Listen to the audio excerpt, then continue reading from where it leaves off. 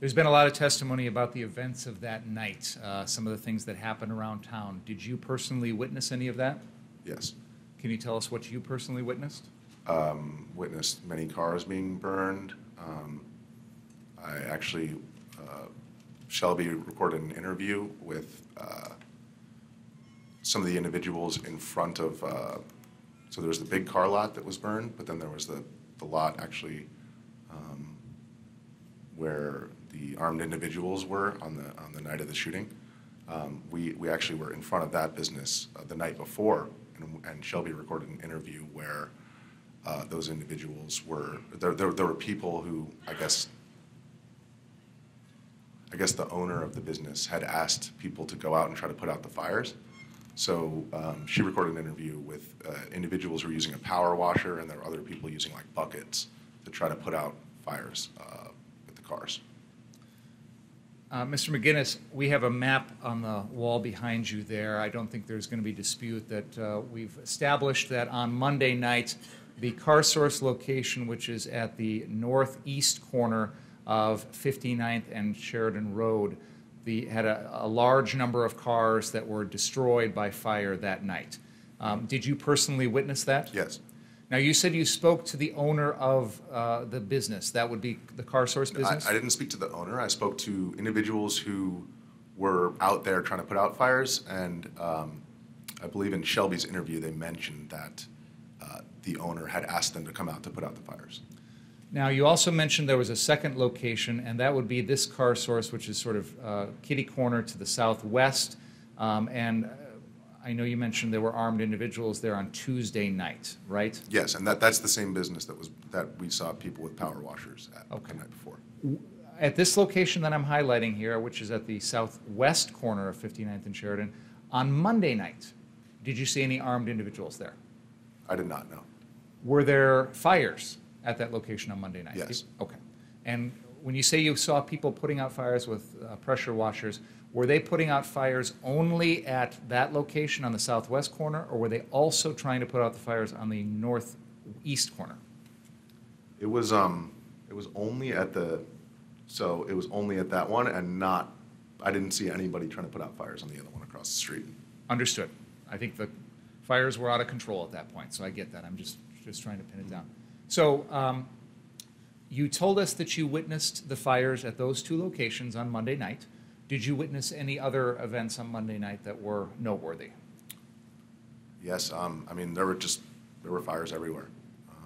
And Shelby, Jorge, and I recorded a number of those, including multiple businesses that were also burned.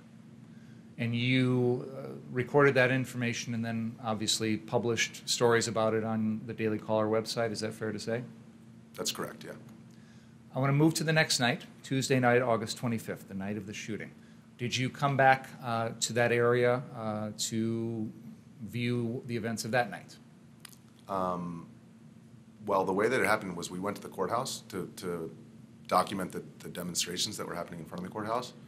And then subsequently, the police pushed the protesters, demonstrators, rioters, whatever you want to call them, away from the courthouse. And that's actually when everybody ended up in that area.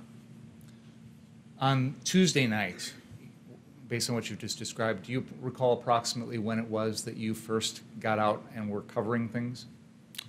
We'd been out all day. We were actually, during the day, we were interviewing the owners of the businesses that had been damaged the night before. And so, and also many people from the community in Kenosha came out to help clean up. And so we recorded a bunch of interviews with those folks, as well as getting aerial footage of the damage. And then we went and ate, and then we went back out before sunset as the demonstrators were arriving at the courthouse. When you said you took video or photos or whatever of people trying to clean up and things like that, did any of that include the defendant, Kyle-Rittenhouse? No. I know you discussed some of the events that occurred right out in front of the courthouse. Do you recall approximately what time that was when you were here out in front of this building covering things? We first got out there probably about 7 p.m.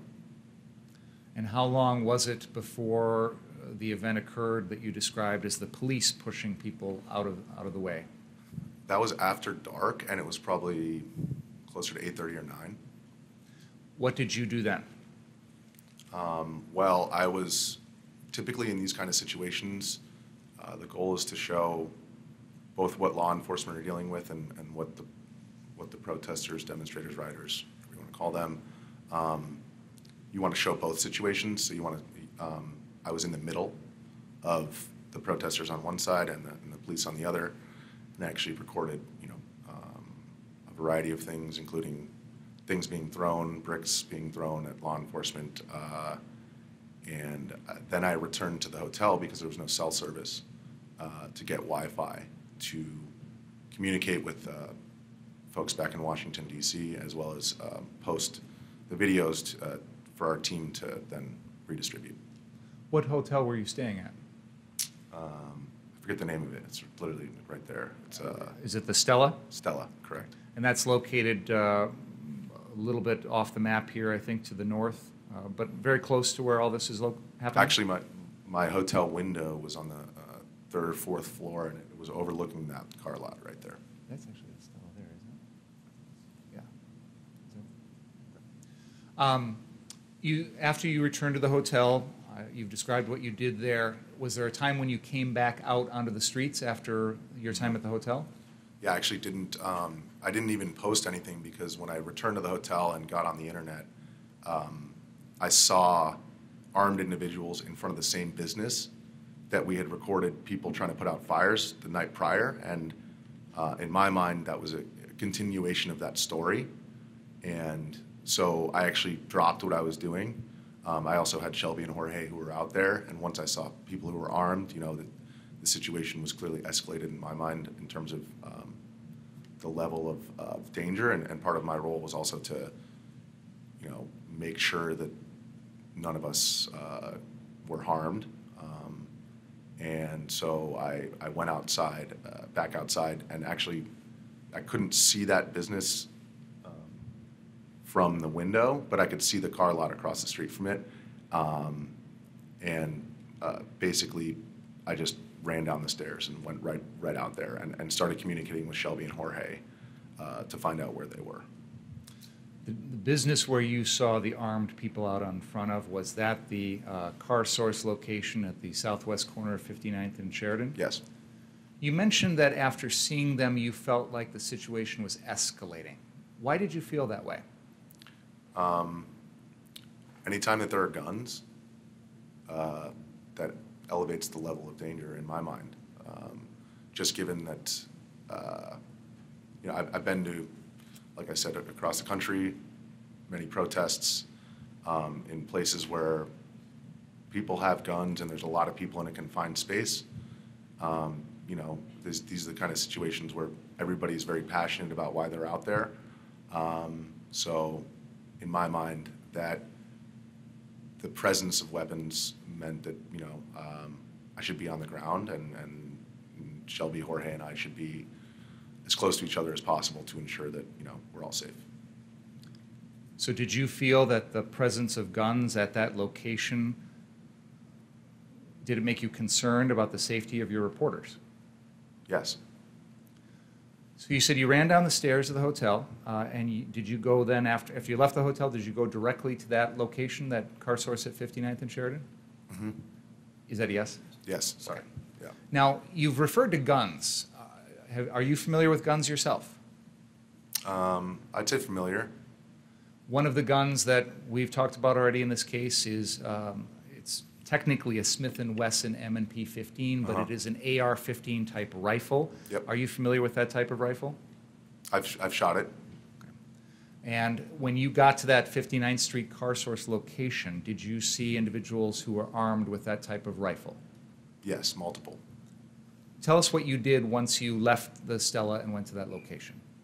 I went down and proceeded straight from the hotel to the Car Source, and basically as I walked up, I saw, I guess there were about 3 on the ground, and I couldn't quite tell how many people were on the roof, but there were like approximately 5 or 6 armed individuals in front of the business, and Typically in these situations, especially with armed individuals, I'm just trying to look as unassuming as possible. And so I put my hands up and I said, hey, are any of you guys willing to do an interview about why you're here? Yeah. Now, you've given interviews to various media outlets about your experiences that night, correct? Yes. And at one point, you described the appearance of these armed individuals at the 59th Street car source as menacing. Do you recall that? I don't recall that. What interview was that? Sure. I mean, I wouldn't say that that's. I would say menacing is not a bad word to describe it. I would say actually, like I said, the presence of weapons, just in my mind, elevates the level of risk. You did an interview shortly after this August 25th incident with someone by the name of Kyle Hooten. Do you know who that is? Yes, I do. And in that interview, at one point, you indicated that the group that was armed at 59th Street car source appeared menacing. Would you agree with that? We can play it. I would agree. I would say that. I mean, I don't know the exact definition of the word menacing. I guess I was using it in a live interview, but I would say that the level of risk was elevated. Okay. Is what I would say. One moment.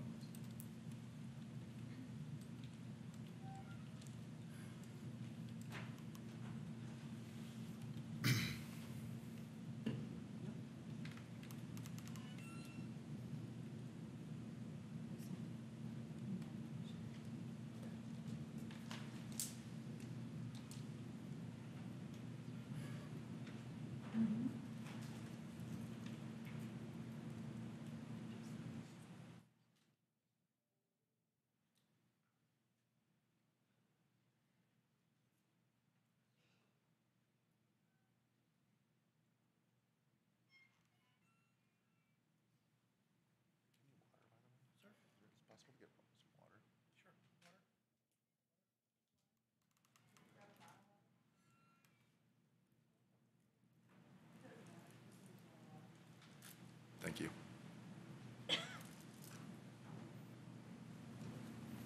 Gartinis.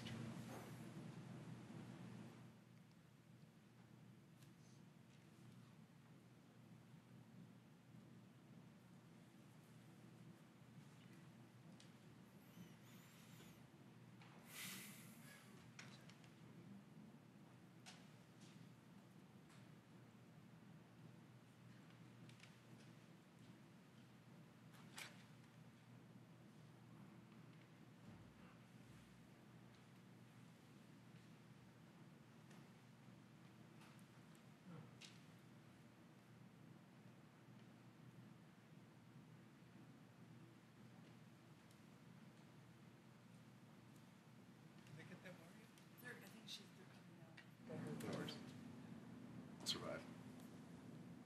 She went upstairs to get a cold one out of the refrigerator.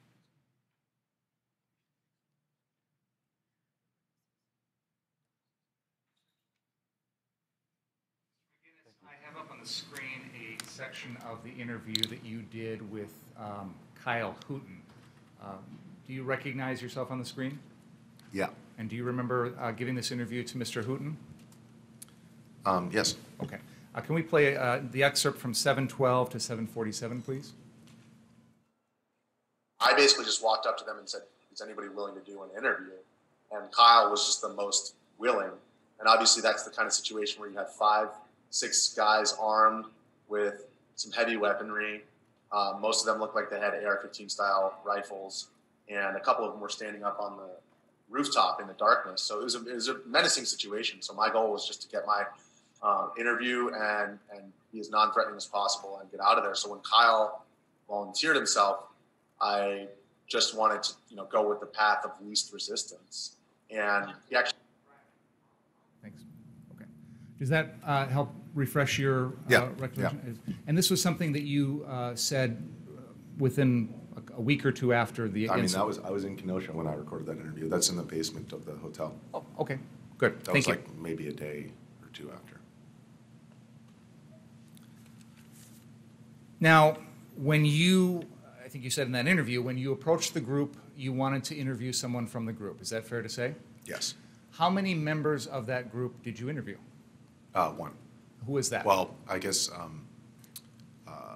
Mr. Gulch was the other one who walked into the interview as I was recording, Mr. Rittenhouse, and then we proceeded up the street after that. So if you would constitute that as part of the interview, then two.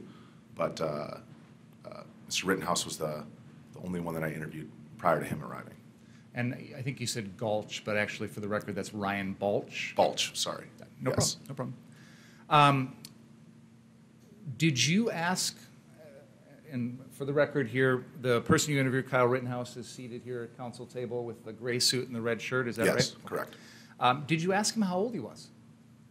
I believe as I was taking out my phone, generally the procedure is, are you willing to do an interview? Yes. Okay, I'm going to record it. Yes. And I believe that I said something along the lines of, how old are you? And I believe the response was something along the lines of, I'm an adult. I actually don't recall because I was doing two things at once. But I just remember the answer being satisfactory enough for me to proceed with the interview. If the defendant had been honest with you and told you that he was 17, would you have recorded an interview with him? I would, in those instances, I can record an interview if somebody's a minor, but I need permission from the parents. Based on what the defendant said to you, whatever the wording was, you had no indication from him that he was 17. Is that fair to say? I actually told the police the night of that I believe that he was in his mid-20s, but I believe I said exactly that he had a baby face. We've got the interview that you recorded, and that is exhibit number 16. Can we play that, please?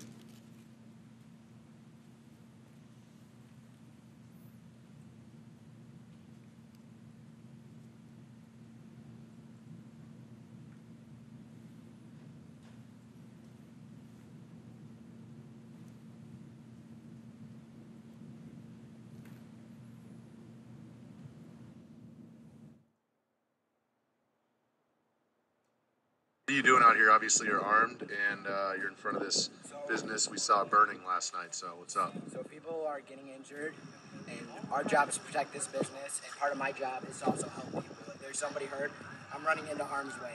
That's why I have my rifle, because I need to protect myself, obviously. But I also have my med kit.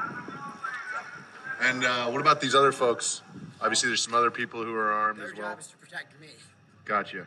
And then what about these guys up on the roof? Their job is to provide overwatch to protect me also. Gotcha. They're protecting everybody on the ground. We're protecting each other. Understood. And We're running medical, and we're going in, and we're getting people. and what about, are you from the area? I am from the area. What brought you out here tonight? You just wanted to provide medical attention? Provide medical attention to the people that need it. If somebody's injured, like, you get hurt, I'm grabbing you. I got hit with I'm getting hit with plenty of pepper balls, but Your eyes good? you know, as long as it's just bruises. Yeah, I got my mask. I'm good. And have you encountered any issues yet thus far with law enforcement or anything like that? We had a group earlier try to come and set a fire at the church. So we went to the church and we de-escalated the situation, telling them they need to leave or they will be detained and then they will be arrested. This church right over here. That church right there. And we stomped the fire out all the way down at the school. Wow. And what do you think it would have been different if the police had to try to stop them from setting the fire? I feel like there would be a lot more casualties and a lot more people injured. So I think the police are fine where they're at and that let us run the medical because EMS is not coming in. It's considered a red zone to the EMS fire. They are not coming in. Yeah. So us citizens, we need to help each other. Me and him are out here running and seeing if people need medical attention. But speaking of which, we need to go check to see if somebody got hurt again. All right. Understood. If you want to follow us, you're fine. Yes, sir. Absolutely. Good night, Ann. This might be one of theirs.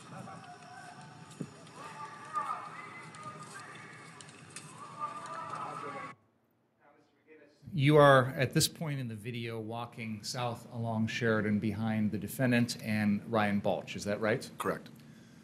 At that moment, given what you've told us about why you were out there and the coverage you've done with other events around the country, why did you decide at that moment to follow them?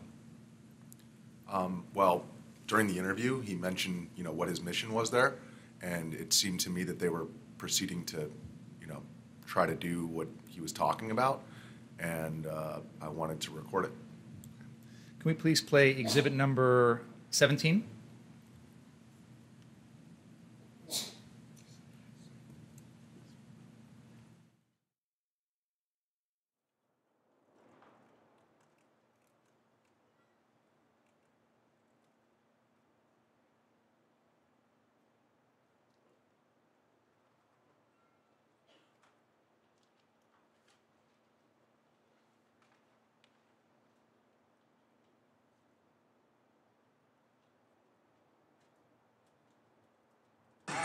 Anybody need medical?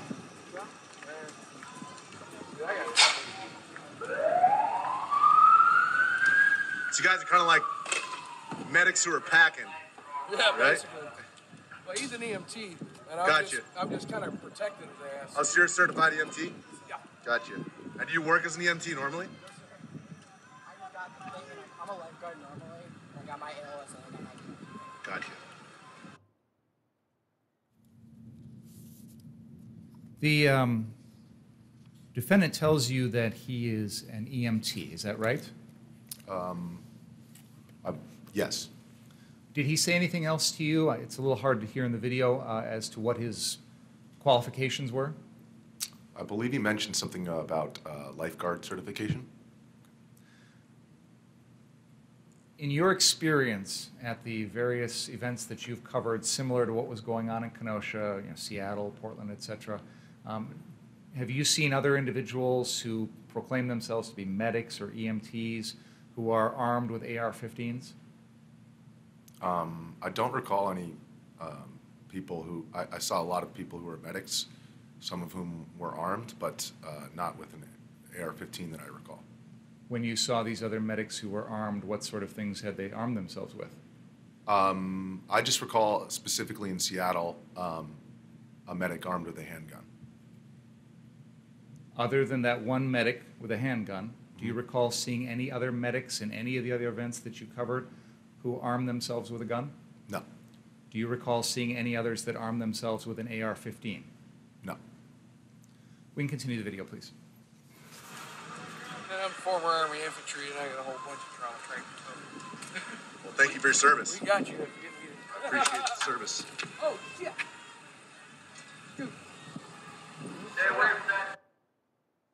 There. Do you? It appears Mr. Balch reacts to something at this point in the video. Do you know what that was? That was I believe it was a brick that was thrown at, a piece of a brick that was thrown at the armored personnel carrier right there. Did it bounce off towards you guys or something? Do you know? Yeah, it bounced off in front of us. Okay. Thank you. Please continue. Thank you. There's a guy with a rock. Be careful, right? Behind that white fence, there are rocks in there, so be careful. Friendly! Coming through! Medical! Medical! Does anybody need medical? Anybody need medical? We're running triage over here. Anybody need medical? Hey, guys. Medical? Doctors, the guys walking out the fire extinguishers are here to put out the fires. They know. Okay, good. They know. You just got shot up. You good? It's all right. Where are you shot? I'm not shot. You just said you got shot. No, I I thought you got rubber bulleted. Oh, no, I just got rubber bulleted. Yeah. Oh, it didn't even leave a welt. It just stung. It just fucking stung. I'm fine. I knew. Little pepper boy never hurt nobody. It was literally just like, oh, It's a little spicy, that's all. it was like, oh, shit. That was really annoying. Yeah, a little salsa. Could you please not? Does anybody need medical? Does anybody need medical? I think someone's got some medical weed, I'll tell you that. Does anybody need medical? Medical!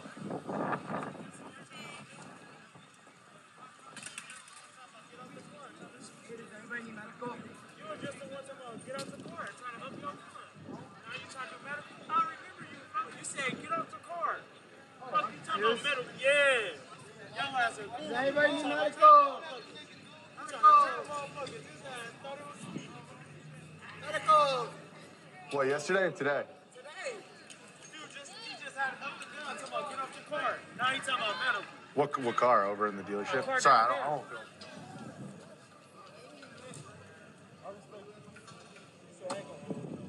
Hey, if you wanna, that's cool. But no, I'm not gonna do it.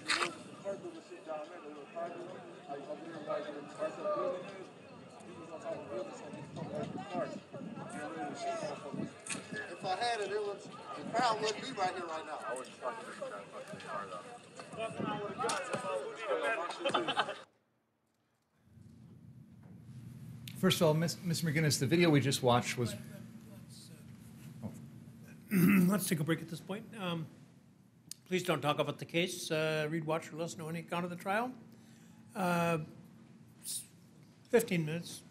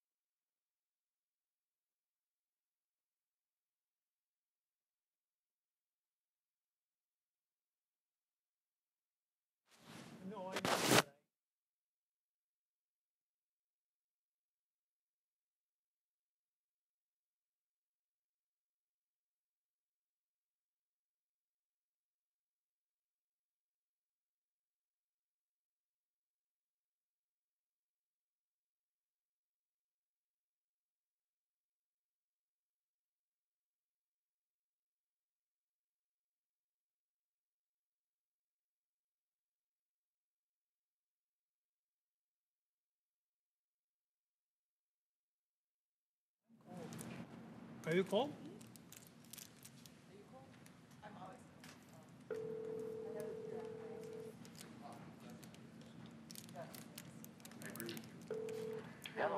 Would you come down, please? Okay.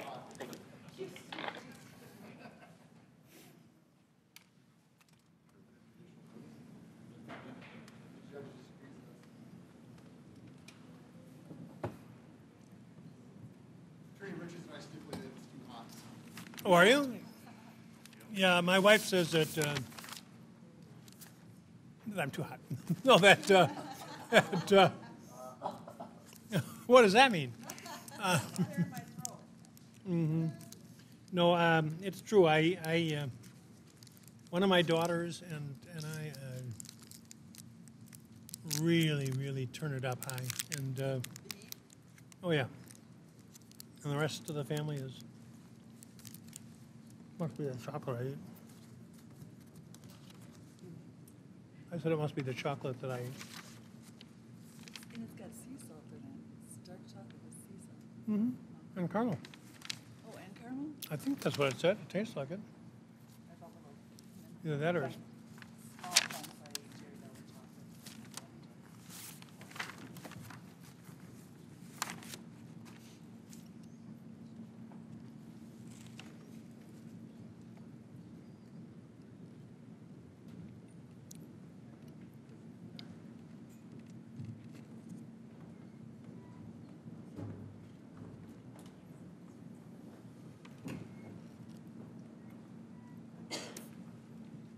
If it's always been titled in his wife's name.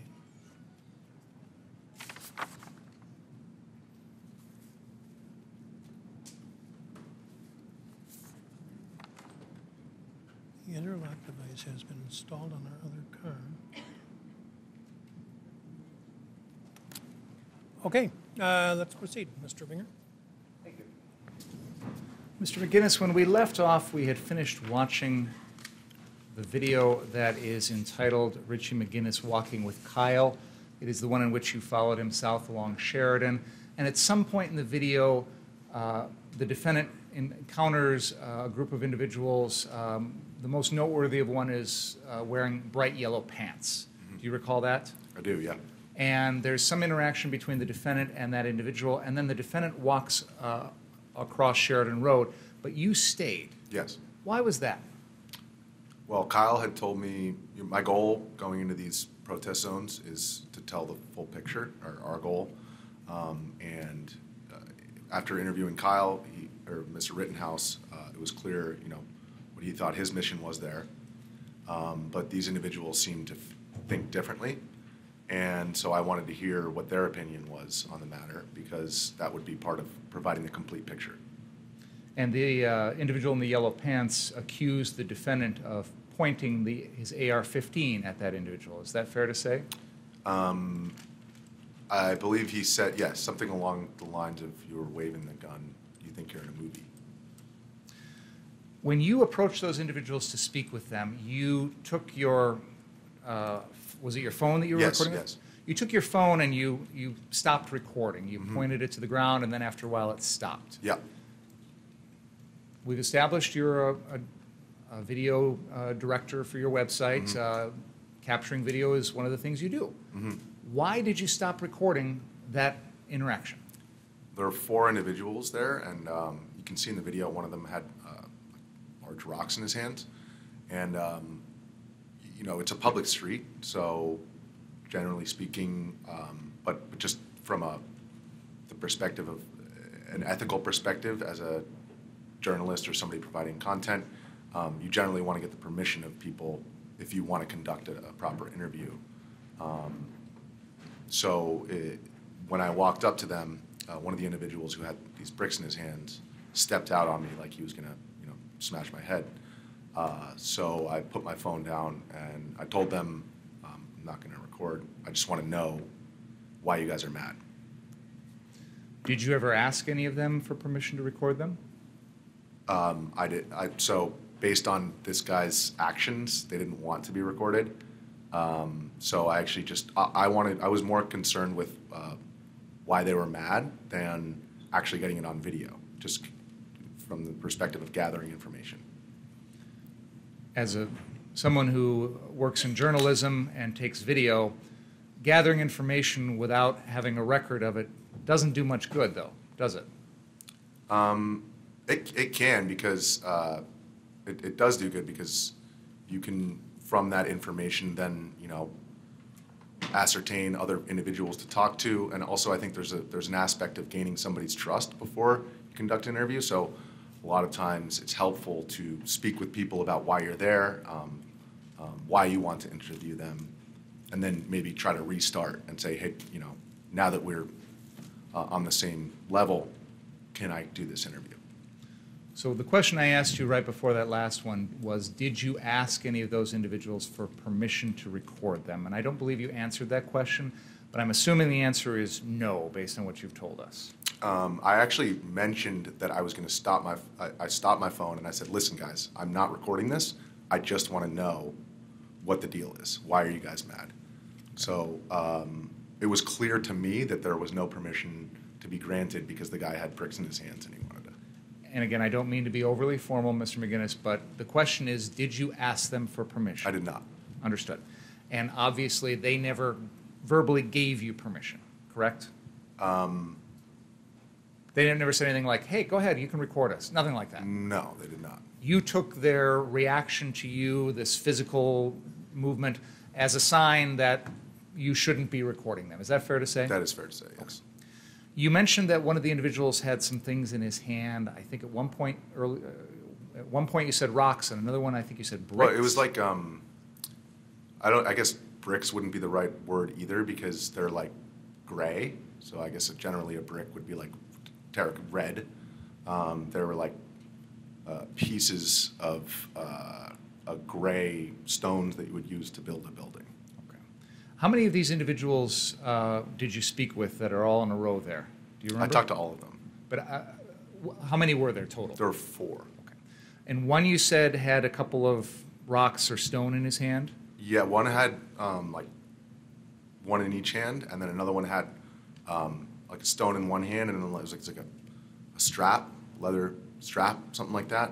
That seemed to be, I couldn't tell if it was attached because it was in his hand. And I believe, yeah, those are the only guys who had rocks in their hands. There were 2 of them. Okay. Other than what you've just described, did you see any other weapons of any kind on any of those 4 people? At the time, I did not, but in hindsight, I believe that one of them was armed with a handgun. With a handgun? Yes. Okay. The person who was wearing yellow pants did not have any sort of weapon, correct? No. Okay. Not that I could see. So just so we're clear, at that moment when you were dealing with those 4 individuals, you perceived 2 of them to have rocks in their hands. And that was the extent of any sort of weapon that any of them had that you saw at that time. That I saw, yes. But in these kind of situations, it's never really clear who's armed and who's not. I was still unsure of my safety in that situation. Were you armed? No. Can you help us understand what it was about these 4 individuals who, by the way, all 4 of them are black, correct? Mm-hmm. Correct. What was it about these 4 individuals, 2 of whom had rocks in their hands, that made you concerned about your safety? Well, the way that the one stepped out on me, it was like he was presenting the rocks as if he was ready to smash my head. And he stepped out in my direction, at which point I kind of took 1 step back. And in those kind of situations, I'm just trying to keep my distance to ensure that, if he's going to advance closer, then I'm going to take that many steps backwards to keep our distance. Do you have any idea why this individual stepped forward towards you in such an aggressive manner? It was because of my phone. Because I believe that it was because he perceived me to be recording him, and he didn't want to be recorded. Once you stopped recording, did his demeanor change? I put my phone down, and then I told him I'm not recording, I just want to know what happened, and his demeanor did not change. And he still had the rocks in his hands as if he was ready to hit me. And so then I said, hey guys, let's take a step back here for a second. Does anyone want to, I generally carry like cigarettes and White Claws to diffuse these kind of situations. It's like a tactic, people are always really angry in these areas, and that's a good way to, I guess, break the ice. So in your experience in these types of crowds, you have experienced anger, threatening behavior, that sort of thing before. Is that fair to say? Yes. And Definitely. one of the ways you've learned to diffuse the situation is to offer individuals something like cigarettes Anything, or... yeah, just cigarette or White Claw. That's generally. White Claw is a hard seltzer, an alcoholic beverage in a Yes. can. And I actually I had 2 in my gas mask bag, and I just said, does anyone want a White Claw? And it's like, people generally think it's kind of funny and oftentimes take me up. And it's a good tactic to kind of, because the goal here is to elicit their truth, what they think is the reality in this situation. And so my goal is to basically make them feel comfortable telling me what they think the truth is, and that's one tactic to achieve that. So when you offered these guys a White Claw, did they take you up on it? One of them did, yeah, the guy who was squatting down in the image. So you handed him the White Claw. So yeah, I said, do any of you want a White Claw? I had my hands up, and I said, I'm going to reach. And actually, the guy who was squatting down, he started to stand up. He said, I'll take one. And I pulled it out, and I used to bartend, so I cracked it for him and then handed it to him. So you gave them a total of one. One, yes. This individual you described with the rocks who stepped forward to you, can you demonstrate for us the manner in which he was holding those rocks? Because you made it sound like he was about to hit you with them or something. Yeah, it was. So. I mean, he was like holding it, as if like he was ready to fight, but with rocks. So he was kind of in an athletic position, and he stepped out in front of the other guys towards me, like that. And how close did he get to you? Probably 8 feet.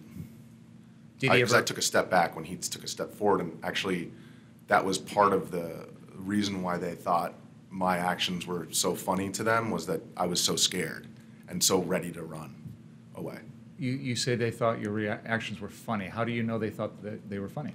Because they all laughed when I asked them if they wanted a White Claw, and actually, after that, once I gave it to the one individual, they started making fun of the guy with the rocks, saying, "Oh, you think you're so tough? Like there's one of him and 4 of us, and like look at how scared he is."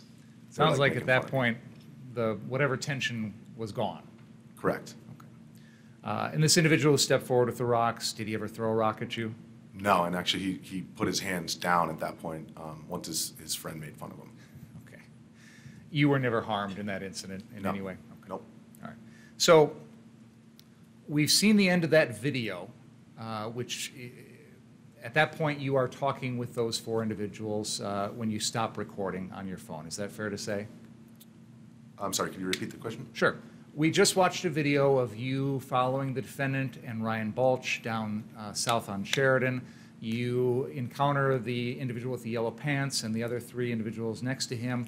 You walk up to them after the defendant walks away. You start to have a conversation with those individuals, the 4 of them, and you stop recording. Yes. Okay. What I want to know is, after you stop recording, how long did you spend talking to those guys? It was a matter of minutes. I'd say less than 5 minutes. That whole interaction that I just described was probably about 2 minutes, and I talked to them for maybe another minute after that. After that, what happened? I got back to my task at hand, which was inquiring about why they were mad at who I later found out to be Mr. Rittenhouse. And they said something along the lines of, yeah, we were over there, we were jumping on some cars, and he came up with his gun. And that was actually right then was the point that I saw Mr. Rittenhouse running down the street, and I said, "Hey guys, I gotta go." Are you able to show us on that map when you saw the defendant running, which you just described? Where was that on that map? Are you able to show us that? It was like, let's see. So we were right in this green right here. We were approximately right here at the green in the parking lot, and he was running this way. Okay, you just kind of drew a line all the way from 60th down to 63rd. Are you able Yeah. to be a little bit more specific as to where he was when you saw the defendant running? So you're saying where was the defendant? Yes, when you first saw him, you said he drew your attention because he was running. Yeah, I he think. was. So he was basically right running down this corner right here. So you've indicated an area right in front of the ultimate gas station. It was in front of this. We were over here, Okay. and he was here. All right. So again, I don't. The gas station's up here. It was down here. okay. On that map, I think it's labeled the Ultimate Convenience Center, but it's the gas station that is on the southeast Yep. corner of Yes, 60th. that's correct. That's okay. correct. Yes. And so, just because sometimes these things don't translate into the record, you've used the pointer to illuminate an area in front of the First United Methodist Church. On the east side of the church, between the church and Sheridan Road, there's a parking lot area there, and you've kind of pointed to that as where you were talking to these four gentlemen. Is that a fair summary of the Yes. location? I believe actually it was a little bit further south, so it was like somewhere right around here. Okay. Sorry, it was actually just a bit farther. Is this south or? The bottom of the map is That south. bottom of the map is south, so it was a bit farther south than that. Yes. Okay. And you saw the defendant running. Was the defendant in Sheridan Road when you saw him running? Yes. Did you see anything in his hands when you first saw him? Yes. What did you see? He had one of those small fire extinguishers that you saw earlier in the video. It was that sized fire extinguisher in one hand and the AR-15 in the other. What did you do next? I told the guys that I had to go, and I proceeded after Mr. Rittenhouse. Why? Because, well, he had a fire extinguisher in his hand. So, I perceived that as he was running to some kind of event that was taking place that would be newsworthy. What did you do after that? I started jogging after him, and he was quite far in front of me. And I called my coworker Shelby to inquire where she was, because seeing the way that he was running and the fact that he had a fire extinguisher in his hand, I said something along the lines of, I won't use the expletive language that I was using, but something's about to go down. Where are you? We should make sure we're close to each other. You said you made a phone call to Shelby? Yes. Where were you physically when you made that phone call? So I was in the process of, I was actually jogging, right around here. You're pointing to an area on Sheridan Road, just to the north of 61st Street. Yeah. I was probably right around this corner by that point that I called her. Actually, right around here, because I had opened my gas mask bag for the White Claw, and then I ran off without clipping it back. My gas mask actually fell out of the bag. So what happened was the gas mask fell out. I picked it up. I put it back in the bag.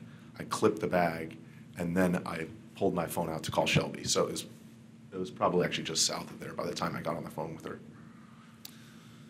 You have given an interview in which you indicated that your attention was drawn, or when you saw the defendant running, that you felt that he was drawing the attention of the crowd. Do you recall saying that in one of your interviews?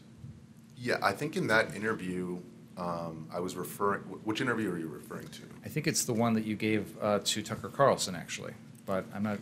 Okay, I believe that I was referring to him shouting medical, and I did notice that when he was running, there were a lot of people looking in that direction. There were like in this area, this parking lot here, there were like dozens, if not hundreds, of protesters or rioters or whatever you want to call them, right in here.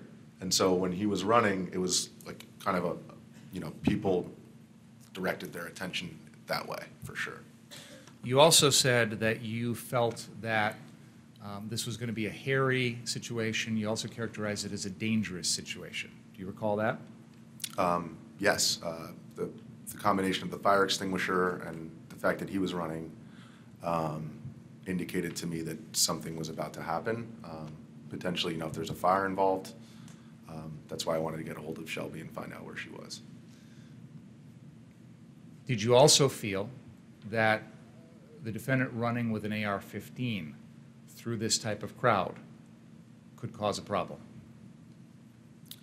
In my mind, in that moment, I couldn't think of a situation that would necessitate somebody running through a public street with one of their hands occupied by a fire extinguisher and the other one occupied by a weapon, kind of serving dual roles there. That didn't, it seemed to me, it's not the way that I was taught to handle a weapon in a public place. Did it seem a contradiction to you to have a weapon in one hand and a fire extinguisher in the other? I wouldn't say contradiction. I would say that, all these, like in these protest zones, there's like, everybody's kind of serving a role. So there were like those punk rockers that we saw, the skateboarder dudes. They were clearly like kind of a fire brigade type because they all had fire extinguishers. And, you have like people who are medics, you have all kinds of different roles. So I wouldn't say necessarily contradictory because generally speaking,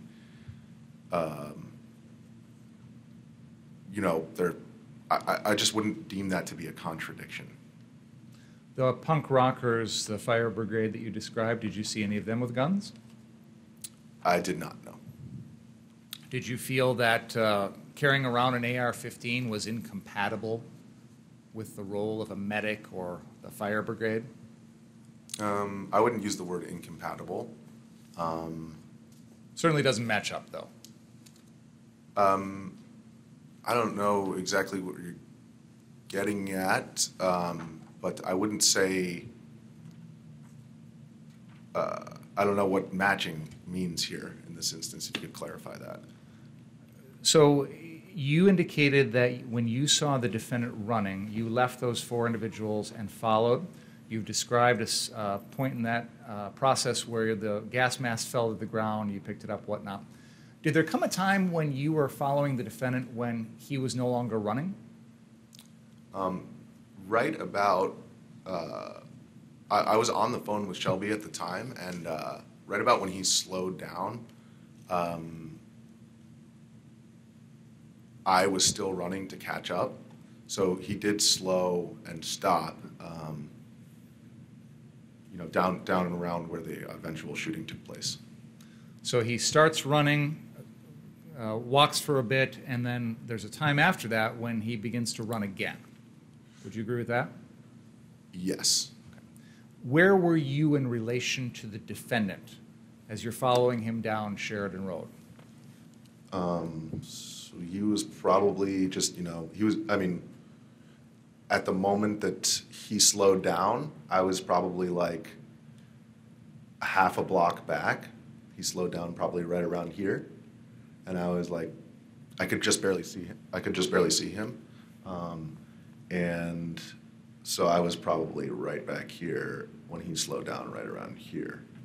And I was still on the phone at the time. When the defendant slowed down, were you still running? Yes, I was running to catch up with them. When you eventually caught up to him, how close were you behind him in the end? So it's hard to, I guess, from the point where he was slowed down, when I caught up to him, it was just a moment after that he started running again. So I guess at that time, I was probably like 30 feet back. And you described that the defendant then began running again. Yes. Was there any event that you perceived, that you heard or saw, that attracted your attention at the same time that the defendant started running? There were a lot of people yelling. Do you know what they were yelling? There were a lot of screams. I heard like an N-word, and you can hear in the video the friendly, but it was mostly just yelling. I didn't hear really anything decipherable. We've heard some references to that friendly. Now, I know it's hard, Mr. McGinnis. I'm going to try and ask you to put yourself back in the mindset of that evening. I assume since that evening, obviously you said you've given a lot of interviews, correct? I gave as many interviews as I felt necessary to inform the public of what I saw. And I wasn't trying to make it exaggerate or anything like that, but No, that's fine. you've given some interviews. There have been a lot of videos out there on the internet. I assume you've watched some of those. Is that fair to say? Yes. Okay. If we can try our best to put aside what we've learned since then and try and go back to that moment, and I'd like you to tell the jury what you were thinking and observing in that moment without the benefit of hindsight or other videos or things like that. Is that Yes. fair? Okay. Yes. You mentioned friendly. At that time, that moment, in that evening, do you recall hearing that? I do not.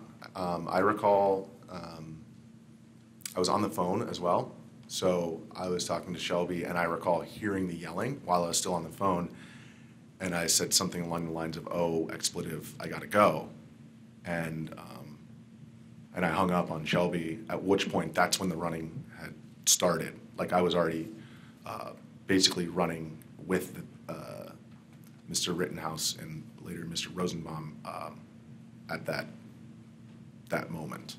So let's continue at where you just left off. Please tell us what happened next. It was hard for me to see because, like I said, I was like 30 feet back at the time, but I could see a lot of yelling. I could hear a lot of yelling, and I could see there was a crowd of people in the street, and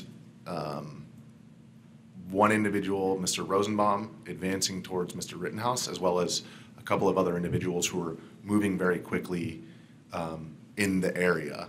But it was hard for me to see because I was a little bit back, and it was dark. What happened then? Mr. Rosenbaum advanced towards Mr. Rittenhouse. Mr. Rittenhouse gave I think he maybe saw him coming and gave like kind of I said on the night of to police that it was like a juke, but it was more like just a pivot and a run. Please continue. What happened after that, as far as you recall? And then he pivoted and he ran towards this parking lot right here. So he was like right on the side of the street, and he ran towards this lot, and Mr. Rosenbaum ran after him, and I was behind both of them. So the sequence of the folks that were involved in this running, as we've seen in many other videos, is Mr. Rittenhouse is in front, Mr. Rosenbaum is running after him, and you are behind Mr. Rosenbaum. Is that fair to say? Yes. How far back from Mr. Rosenbaum were you as the pursuit went through the Car Source parking lot? Well, it's hard to say because I kind of caught up to them. I was running a bit faster, and so at the time initially I was probably 30 feet back when everybody first started running, but then by the time I arrived in the lot, it was 15 feet. And you continued to be behind Mr. Rosenbaum at the time that the defendant shot and killed him, correct? I did alter my trajectory a little bit when I saw Mr. Rittenhouse turn around and saw Mr. Rosenbaum lunging for the front portion of the rifle. Okay. Let me stop you there for a second. First of all, we know now that individual who was shot and killed by the defendant was Joseph Rosenbaum. Mm-hmm. At the moment this was all going on that night, did you have any idea who that person was? No clue. Had you ever heard the name Joseph Rosenbaum before? I'd never even seen that individual. Up until these events, you had not seen that individual at any time? No, I had not. Okay. I saw videos after the fact of where he was, but I actually wasn't at that location, that gas station at that time. And again, I want to hear what you Yeah. saw and what you know and not Gotcha. other stuff. In the videos of this incident, you appear to be holding up your cell phone. Yes. Is that fair to say? Correct. Tell us about that. So I got off the phone with Shelby, and I wasn't sure what was going to happen.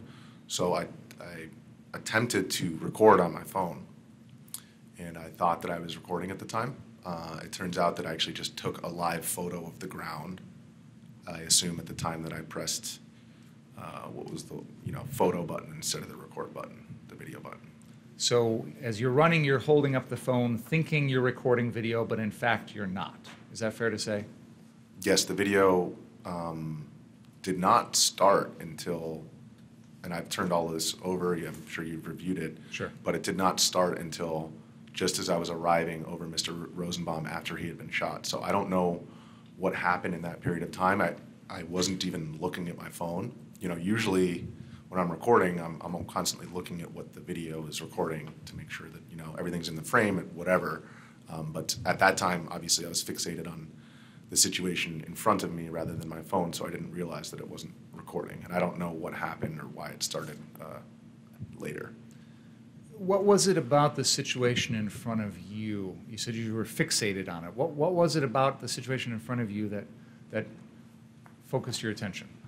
Well, there were we were running very quickly, number one. So I was just by virtue of the fact that I was running, I was focused on that. But also, I knew, having seen Mr. Rittenhouse earlier and just using my eyes at that time, that he was armed. And also, there was a bag that was thrown by Mr. Rosenbaum, and so clearly there was something about to happen, so I was paying attention to that. Did you ever see a weapon on Mr. Rosenbaum? I did not. Never saw a gun on Mr. Rosenbaum? I did not. Never saw him have a knife? Nope. Never saw him have a club or a bat or a chain or anything like that? I just saw the bag that was thrown. That was it. As the chase is occurring in the Car Source parking lot, did you hear, and again, I want you to go back to that moment. Yes. We've seen other videos, we've heard other videos, so we have hindsight. But in that moment, as you are following the chase behind Mr. Rosenbaum, behind Mr. Rittenhouse, did you hear Mr. Rosenbaum say anything? There was a FU. And at the time in that instance, my recollection of it the night of, it was really hard for me to decipher, whether that was who yelled that. After seeing the footage, it's very clear to me who yelled it. Okay, And let me after, stop. I don't want to, I want to, in that moment, Yeah. I'm interested in your perceptions of the sounds around you. So I understand there's a lot going on and it's a scene, but put yourself back in that moment. Do you recall hearing Joseph Rosenbaum say anything? No. Do you recall hearing the defendant I mean, say I anything? heard things said, but I don't recall it coming, me perceiving it coming from him because, like, for example, in that instance, there was a pop, and then when Mr. Rittenhouse turned around, my focus was purely on the barrel of the weapon and where that was going, so I didn't. Okay. In fact, when you were talking to the Kenosha Police Department after this incident, and very shortly thereafter, you were asked if you heard any words exchanged between Mr. Rosenbaum and Mr. Rittenhouse, and you said no. Yeah, Remember saying that? Well, that was the phrasing of the question, which is, were there words exchanged? And so that would imply, like some kind of conversation. If they had have asked, did you hear Mr. Rosenbaum yell anything, I might have phrased it differently because I just didn't focus on that at the time. But the way that there was nothing exchanged, that's that I saw. So let's continue. You just mentioned hearing a pop sound. Was that during this chase? That was right before Mr. Rittenhouse turned around during the chase. Yes. Okay. And just to finish that thought up, you're talking about when Mr. Rittenhouse turns around and shoots Joseph Rosenbaum. Correct. Just before that, there was a pop sound. Correct. Again, with the benefit of hindsight, Yes. but let's put that aside. In that moment, as you are running, first of all, did you hear that pop as you were running? I did hear the pop, but given like the environment, it's not that uncommon to hear those kind of pops. So at that time, it was not clear to me that it was from a gun or what it was from. In fact, I did tell police that it was my understanding that he turned around because he felt like he was running into a corner, because that area of the parking lot where the shooting actually took place was like, there's the wall right here, and then there was like cars parked kind of, so it at night of, it appeared to me that he turned around because he had reached a dead end or something like that. Could you please pull up Exhibit 25? Mr. McGinnis, we have, and I think I need to turn on the TVs again.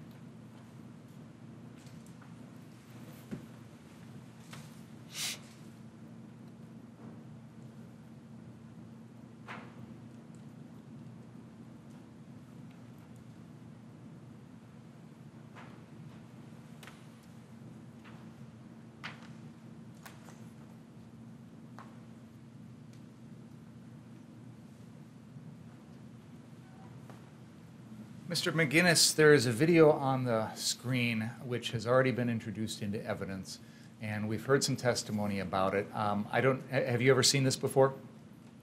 I saw screenshots of this thermal footage. Okay.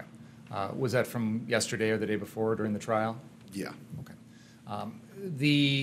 There's been testimony that there is an individual with a circle around them identified as person of interest number 1. That is Joseph Rosenbaum. There is a square around a second individual who is identified there as person of interest number 2. That is the defendant, Kyle-Rittenhouse. Mm-hmm.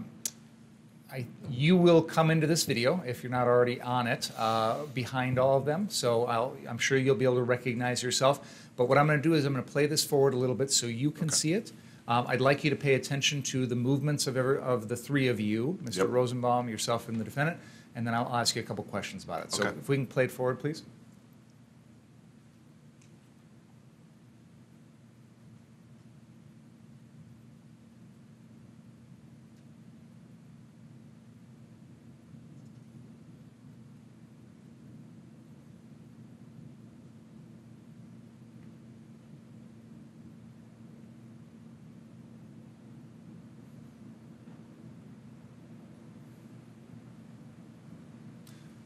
Okay, let's pause it there, please. Were you able to see yourself on that video? Yes. And it shows you, can we back up about 10 seconds, please?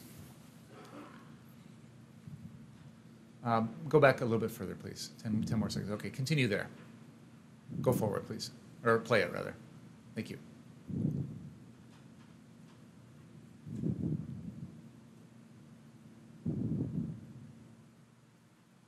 Pause there.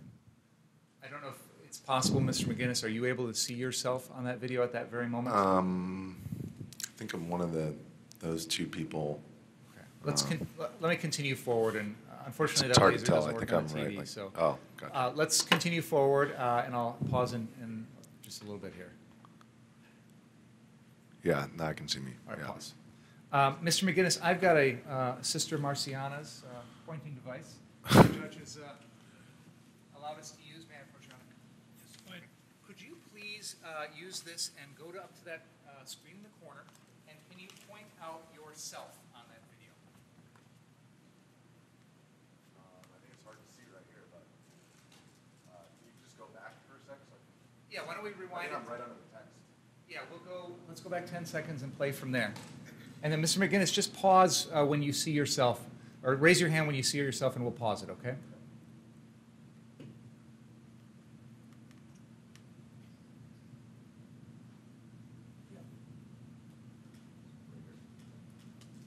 Okay, can you hold it up there one more second, please? I didn't quite see. Okay, so just for the record, you are pointing to an area that is on a screen to the left of a vehicle that has, right or wrong, been referred to as a Duramax. Duramax. Is that a thing, a Duramax? Vehicle. Is it? Yeah. A Duramax vehicle. I know from other videos that this vehicle is parked in a way that the hood of the vehicle is to the lower left, or sorry, lower right of this TV screen facing Sheridan Road. So if you'll accept that representation, then you're pointing to an area that is near the right, or the rear passenger corner of that Duramax. Would that be fair to say? Yeah, I mean, a little bit farther out here, right? Okay. All right, let's continue the video forward, please.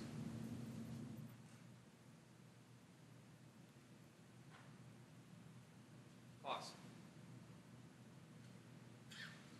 Can you use your Miss Sister Marciana's pointer to show us where you are? Okay, and you've can you hold it up there for a second longer so we can make sure we all see it? Okay, that is you. Now I can tell from that video that there appears to be part of your body extended forward. Is that your arm holding the cell phone? Yes. Okay. Was that your right arm, if you recall? Usually it would be my right arm. Okay. Fair enough. Thank you. Good. You can leave that up there. That's fine. Thank you. You can go ahead and have a seat, please. Now, this is stopped at a moment which is right around the time, I think we're maybe a frame or two before Mr. Rittenhouse fires and the shots at Mr. Rosenbaum. And everyone can see where you're at in relation to that. What I want you what I'd like you to do, Mr. McGinnis, is tell the jury in your own words, what was going on at this particular moment where we stopped in the video. So basically, I was running behind Mr. Rittenhouse and Mr. Rosenbaum, and like I mentioned before, Mr. Rittenhouse turned around and Mr. Rosenbaum continued, and I was continuing, but then I realized, that they were about to basically collide, and so at that moment, I was still running, but just before the shots, I kind of altered my trajectory of my run a little bit in the direction that I perceived to be out of harm's way.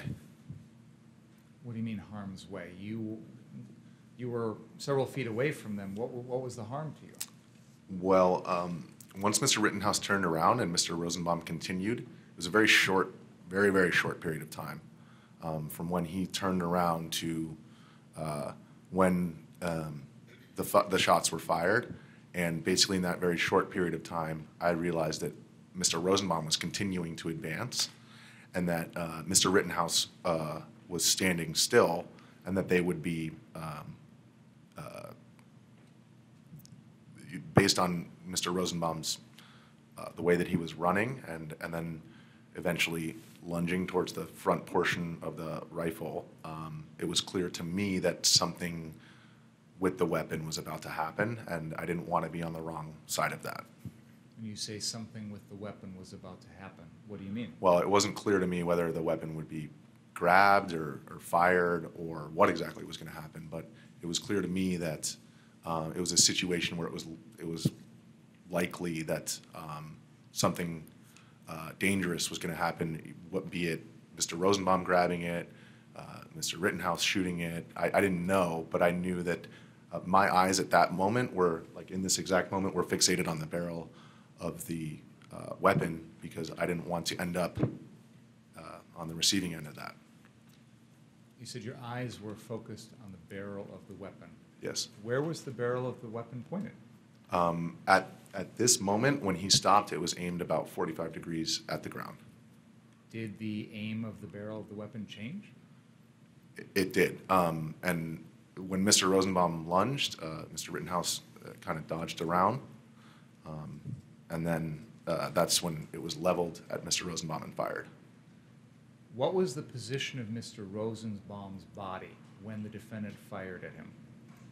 Well, there were 4 shots, but it was like in one continuous motion. It was like a lunge towards the front portion, a dodge around, and when he missed, his momentum continued forward. I'm going to stop you for 1 second. Yeah. When he missed, who's he? Mr. Rosenbaum, I'm sorry. Please Yes. continue. When Mr. Rosenbaum did not make contact with Mr. Rittenhouse, or it wasn't clear to me whether or not they made contact, but what was clear to me was that the trajectory of the rifle wasn't really altered by Mr. Rosenbaum's lunge. So if they did make contact, then it was just a glance. It wasn't enough to alter the trajectory of the rifle, but and again, this is just because that was the only thing that I was looking at that point, and it's not clear to me whether he basically fell forward, but that was as. I'm going to stop you for a second because you said he again. Can you? Oh, I'm sorry, Mr. Rosenbaum. Okay. He fell forward. Yes, like it was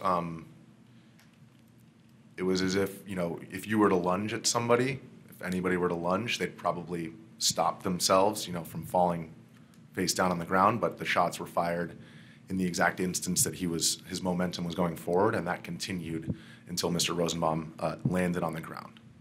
When Mr. Rosenbaum landed on the ground after being shot by the defendant, what was Mr. Rosenbaum's body position? He was lying face down. Is it fair to say, if I'm understanding your testimony correctly, that when the defendant shot Mr. Rosenbaum was already falling forward? His momentum, I wouldn't say falling, I would say his momentum was definitely going forward. It's not clear, to me whether he would have, fallen if, the shots hadn't been fired, but certainly his momentum was in the forward direction, and also his hands were out in front of his feet, such that, his center of gravity was beyond where his feet were.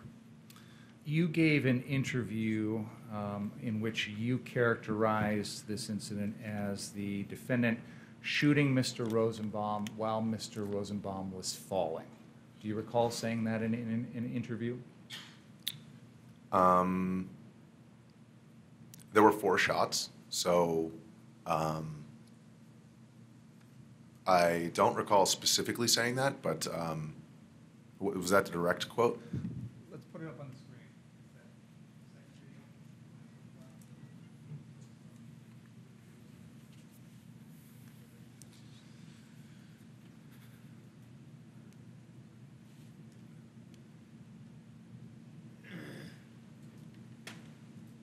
I'm told that Ed Staley is here early, so I'll give you a few more minutes. Do you want to continue?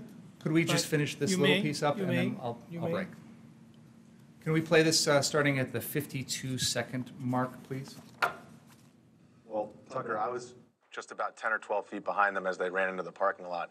And what I saw was Rosenbaum pursuing Rittenhouse, and Rittenhouse turned around. Now, right before he turned around, I'm not sure if this was a reason why he turned around, but there was a gunshot, and that's actually visible on video. It's not clear whether or not that gunshot was fired into the air or towards Rittenhouse, but Rittenhouse did turn around immediately after that. And at that point, he went from running away to aiming his weapon at Rosenbaum, and I was actually directly behind Rosenbaum. So I took 1 or 2 steps to my right as Rosenbaum was lunging for the barrel of the rifle, and he was that close to him. And Rittenhouse actually took the barrel of the rifle and just dodged around. And at that point, as Rosenbaum was falling forward, he fired quickly 4 shots into Rosenbaum. And at that point, I was only about... We just played an excerpt from a video interview that you did with Tucker Carlson on Fox News. Do you recall this interview? Yes. And the date of this interview is August 28th, 2020. Yes. Does that sound about right? Mm-hmm. So that's 3 days after the event occurred. Is that fair to say? I think it was on so it happened on a Tuesday, and I believe that was Friday. Sure, 3 days later. Fair to say that on Friday after this incident, your memory of it might be better than it is 14 months later? It's just the same. I'm never going to forget it. Generally speaking, people's memory is better when it's closer in time. You'd agree with that? Yeah. And you mentioned seeing some other videos before you gave this interview to Tucker Carlson. So you had watched some things in those 3 days, correct? That is correct, yes. Okay. But in this video here, you are telling Fox News, Tucker Carlson, that the defendant shot Mr. Rosenbaum as Mr. Rosenbaum was falling forward, correct? Yeah, it's unclear to me because the shots were so quick whether, the shots are the reason why he, because he lunged and then the shot was fired as he was lunging, so it was like, I guess, perhaps it was the shots that caused him to then, rather than stopping himself, just fall flat. That's not what you just said. Let's play this back about 20 seconds, please.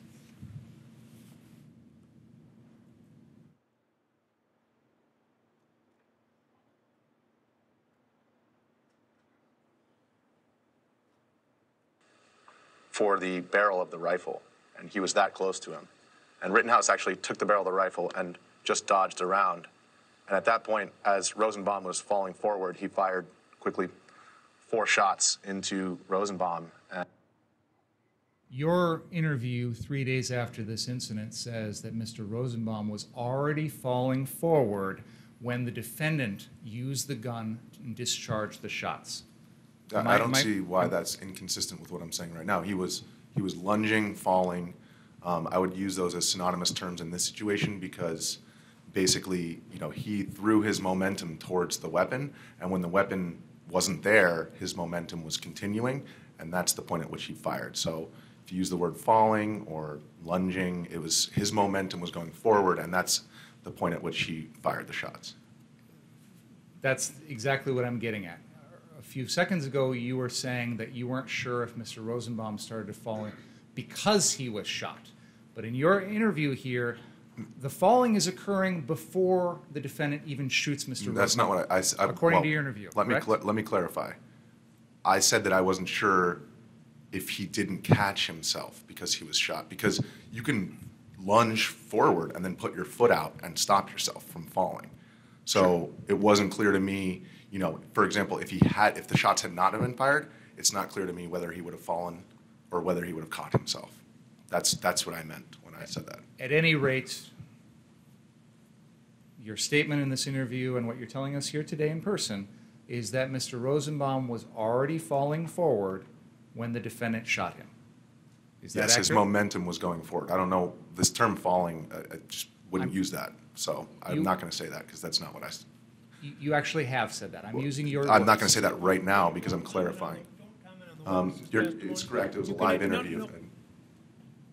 You can ask questions, but don't comment on the witness's testimony. At any rate, whether it's the momentum, falling, however you want to put it, Mr. Rosenbaum was in that motion Yes. before the defendant shot him. Yes. Okay. We can take a break now, Your Honor. All right, let's take a break. Folks, please don't talk about the case during the break. Read, watch, or listen to any account of the trial. Any questions, anybody? Okay, thank you. I didn't even tell them that. I usually keep it a secret, and then they eat faster. But I was going to say about 12:30. But if you have somewhere, it's something you have to do or something. Okay, let's aim for 12:30, and hope that I can get my haircut.